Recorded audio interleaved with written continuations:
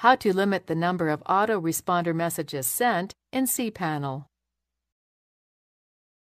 This demo assumes you've already logged into cPanel and are starting on the home screen. Now let's learn how to limit the number of autoresponder messages people can get. Click the autoresponders icon.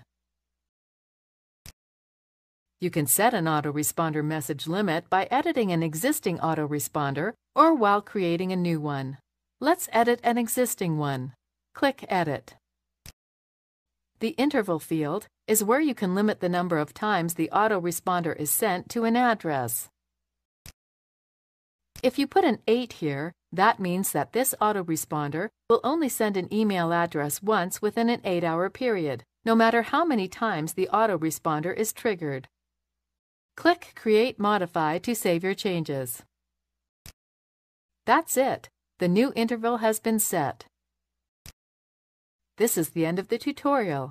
You now know how to limit the number of autoresponder messages sent in cPanel.